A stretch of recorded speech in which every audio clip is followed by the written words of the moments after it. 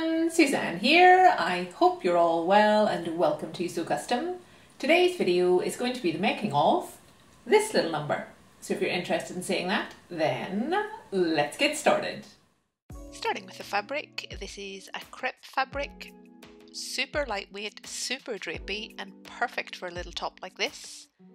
And onto the cutting out. This is my back piece. I have two layers of that fabric underneath this pattern piece. A little notch just to indicate the underarm point, and another at the centre back near the neck to indicate the neck opening. So that's my two layers of that fabric. So now to join those two layers at the centre back seam.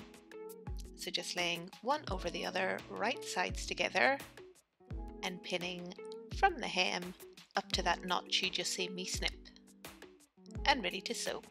So stitching here at my 1 cm seam allowance, back stitching at the start, the whole way up until I reach that notch, and back stitching at the end. So that's how that looks. So I just need to clean up this seam. So on this top I've decided to fell the seam. So in preparation for that, I'm just pressing that seam open the whole way up, including the neck. And now I'm ready to tuck those raw edges in underneath. Bobbing a pin in just to hold it in place.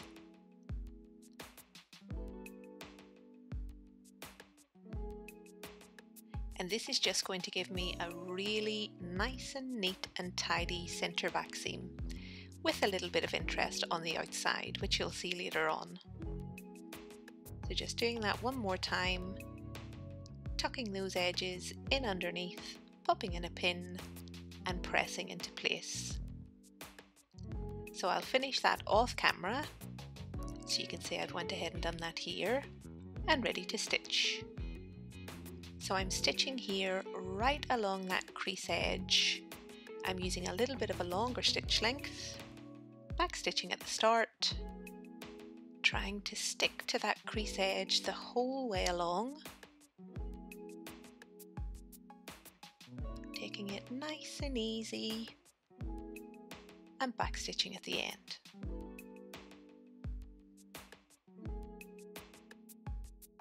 So that's how that looks. And off camera I'll just finish the other side in exactly the same way, and this is how it looks from the inside and from the out. Super neat and tidy. I love this finish. So now for the back neckline, I've decided to use a bias finish. So I've just cut myself about an inch wide strip. I've pressed in one edge and I'm just lining that pressed edge up with the edge of my slit and pinning. And stitching here at my 1 cm seam allowance, back stitching at the start and the end.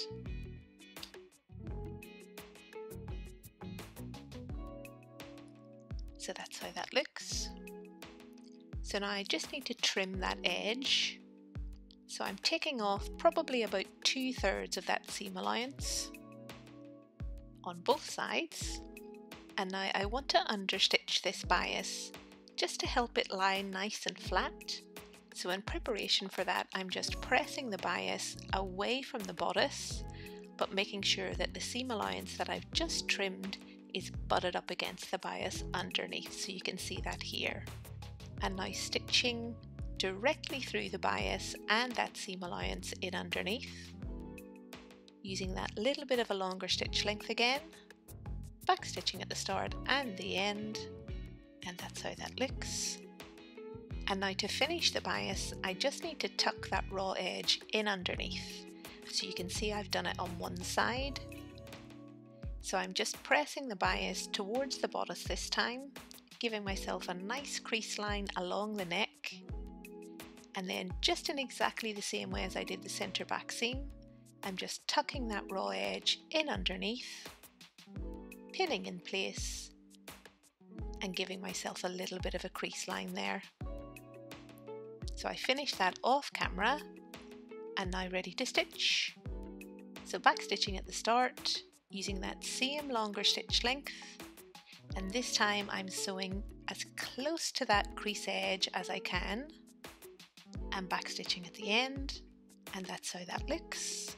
So I've got 2 lines of stitching in underneath and 1 on top. Again, I really love this finish for these types of tops. So off camera, I've just trimmed the edges of that bias down, and I am just going to set my back bodice aside to work on the front. So I have 1 layer of that crepe fabric on the bias underneath this pattern piece. I have a little notch at the underarm point on both sides. So that's my front all cut out and ready to go. So the first thing I want to do is finish the edge on the facing. So for this facing, I've chosen to do a rolled hem, and in preparation for that, I'm just pressing by about half of my seam allowance that top edge. So just giving myself a crease line there, and now I'm going to run a stitch line as close to that crease edge as I can get, backstitching at the start, backstitching at the end, and that's how that looks. And now to finish the rolled hem, I just need to trim off that excess seam allowance. I'm being really careful here that I'm not cutting into the facing, that I'm just taking off that seam allowance. So that's how that looks. And I'll finish the rest off camera. So that's it all done. So to finish the rolled hem, I just need to press 1 more time, give myself a nice crease edge and make sure that all of those raw edges are nicely tucked away and ready to stitch. So stitching here using that same longer stitch length as I used on the back, backstitching at the start, trying to stick to that crease edge the whole way along, and backstitching at the end. So that's how that looks, nice and neat. So off camera, I've given that a bit of a press, and now I'm ready for my shoulder seams. So I'm just laying my back over my front, wrong sides together this time.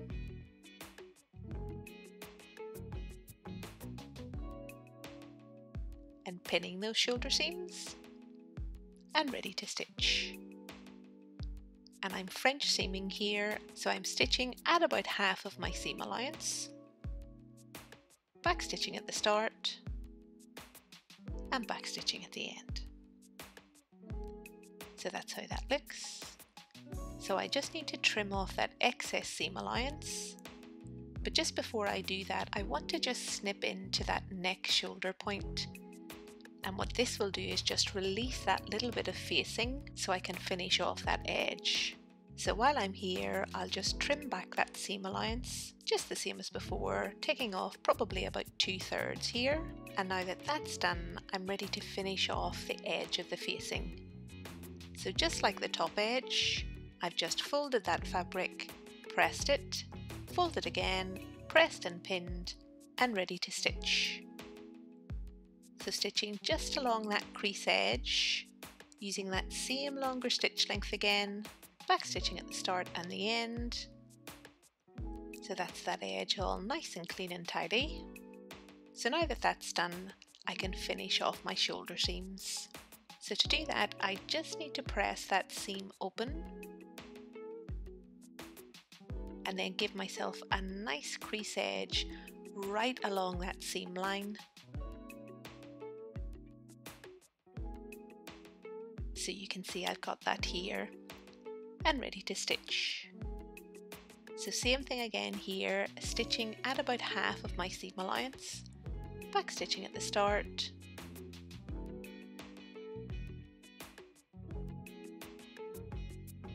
and backstitching at the end. So that's how that looks. So now that my shoulder seams are complete and that little edge of my facing is complete, I'm ready to attach those together. So you can see I've done it already on one side. So I'm just taking that little pointed edge of the facing, placing it on top of that shoulder seam, just along the seam allowance, and pinning, and ready to stitch. So backstitching at the start, and as I say, just sewing into the seam allowance here, and backstitching at the end. So that's how that looks from the inside and from the out. Super neat and tidy. So that's my neckline on both front and back complete. My shoulder seams all nicely French seamed. So now I'm ready to close up my underarm seam. So I'm going to use exactly the same finish here as I did on the edge of the facing. So I'm going to roll these hems. So off camera, I've just pressed by about half of my seam allowance. And here I'm just running a stitch line as close to that crease edge as I can get, using a little bit of a longer stitch length here again, backstitching at the start and backstitching at the end. So that's how that looks. And off camera I've just trimmed off that seam allowance, given myself a nice crease line, and now stitching just along that inner edge this time. Backstitching at the start and backstitching at the end. So that's how that looks. And off camera I've given those a little bit of a press. And now before I can sew up my side seams, I just need to release that little bit of fabric at the underarm point. So I'm just snipping just where my original notch was. And you can see that'll just release that fabric in readiness for sewing up my side seams.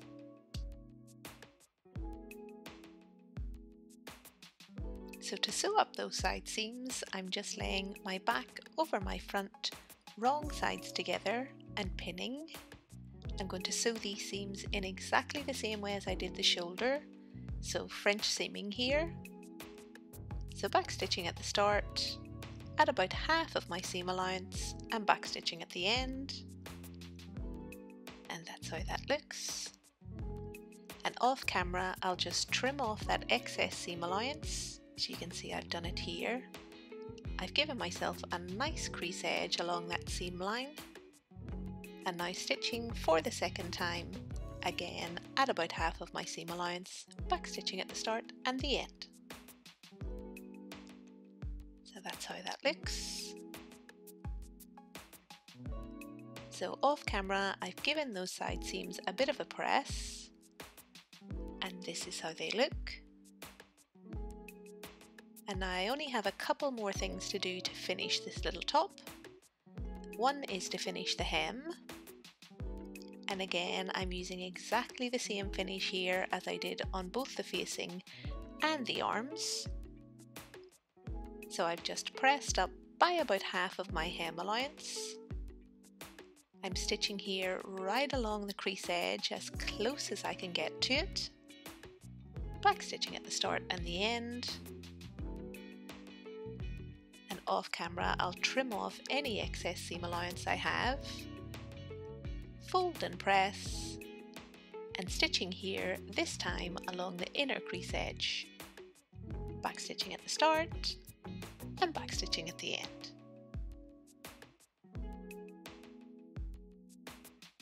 So that's how that looks. So the very last thing I have to do is just pop on some sort of a closure. And for this top, I've decided on a little standard button and a thread loop, both sewn on the inside. And with that, this little top is complete. So I have that gorgeous cowl with those edges all nicely tucked away. Same thing around the underarms and the hem. And then on the back, I've got that lovely bit of interest right up the centre back seam. That nice button and loop closure. And this is what it looks like on. So I could not be happier with how this has turned out. I like how the cowl is really gentle. It's such a comfortable fit. I think this pattern made up in a silk would be absolutely gorgeous and one that I am definitely going to do. I love this one. So I really hope you guys enjoyed the video. I hope you found it useful. If you did, give it a thumbs up. If you've not yet subscribed, please do, and I shall see you guys in my next one. Until then, I hope you have a fantastic week. Bye, folks!